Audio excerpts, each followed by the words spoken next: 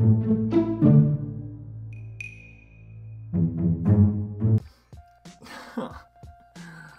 am aching today. The other day, Thursday, I did the pull-ups and skipped them yesterday. I didn't say that, but I did skip the pull-ups yesterday.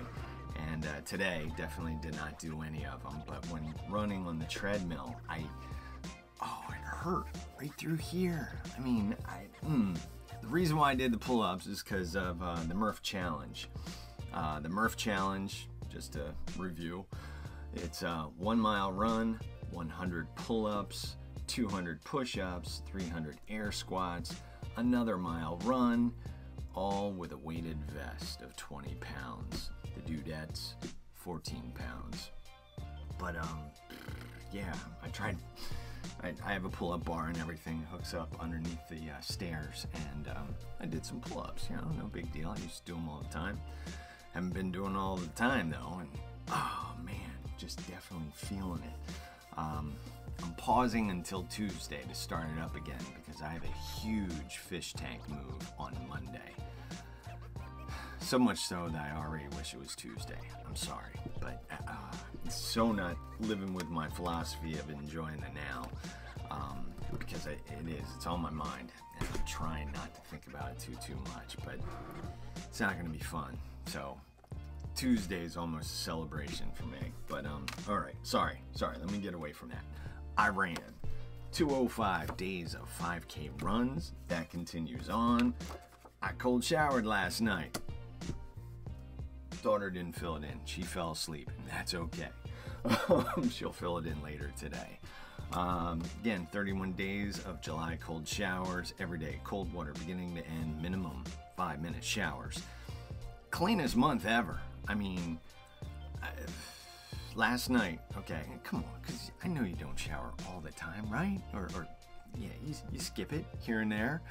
Last night would have been an awesome skippage night. Because, you know, yes, I ran in the morning. It was on the treadmill, though. I broke a sweat, whatever. Afterwards, I changed, and I was in all day. And dinner at night. Watching a movie with the family, and it was late. Let's just go to bed. Bed sheets getting changed today, no big deal.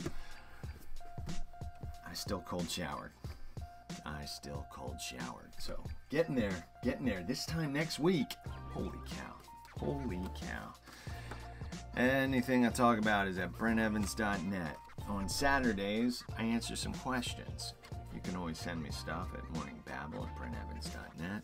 Or text me if you got me that way. Text me, call me, whatever. Question number 1. Someone was asking me, do you still have glitter everywhere? Because I was talking about glitter being everywhere. I still have. Looking for my daughter to pop out from somewhere. Yeah, this little 10-pack glitter package. Do not want her to get hands on this. It's amazing how far that stuff goes. I mean, it doesn't take that much. But yes, it is everywhere. On the treadmill today, I was running, looking down. I was like, is that glitter? I mean, this house is marked. It is worse than tinsel. So yes, it's everywhere. Question number 2, did I purchase any records last Saturday for the second record store day of the year? No. I couldn't make it to one of the stores that I typically frequent during these events or other times for that matter. We had the last swim meet of the year last Saturday morning. From there, we had to go somewhere to prep for my son's belated birthday party. It was outside at a pool, big slide, all kinds of stuff. By the time that all ended, the record stores I go to were closed, and I was bummed. I even announced it driving home. I was like, if they were open 1 hour later, I'd be driving there right now. Everyone could sit in the car. But no, they were closed, unfortunately. I have been listening to Beck, this one, Guero. This album is by far one of my favorites. I love Odelay, but this one just has tons of hits on it. I mean, E-Pro, I guess, is the number 1 song off of here. It's track 1. Do you still say track when it's an album? I don't know. Song 1. There's Girl, there's Black Tambourine, which actually redone by Ad Rock of the Beastie Boys. There's Hell Yes, just a bunch of good stuff. But the one that sticks out the most to me, that I always just laugh, have a great time to, it's an awesome sound, track 2, song 2, whatever, Guero. That is, it's an awesome song. If you have not listened to it, you gotta go find it. It'll be on my website to go listen to it. I mean, you've got these guys in the background just shouting out, Michael Bolton! I mean, just totally random stuff. There's one guy talking about the new Yanni cassette. I can get it up the street or something. Beck's lyrics are just hilarious. I mean, your popsicle's melting. Good stuff. Now, as for what Guero means, apparently used to be a slur, but it's not a slur anymore, and for the most part it seems to mean what's up, white boy. I can roll with that, so I like that. What's up, white boy? So that's question number 2. No, I didn't get any new records, but bam, I've been listening to this one an awful lot. I did have a third question. I'll hit it real quick. Someone asked me if I had forgotten about sealing up my mouth at night. Sealing it up at night so I breathe through my nose, and apparently it's a better overall sleep. Ew, sorry, got something in my mud there. Man, knocking everything over. Yes, so the mouth seal should go on at night, forces you to, you know what, let's just take this thing off. So, I guess it goes over there, and then it and if you try and open your mouth, it won't work.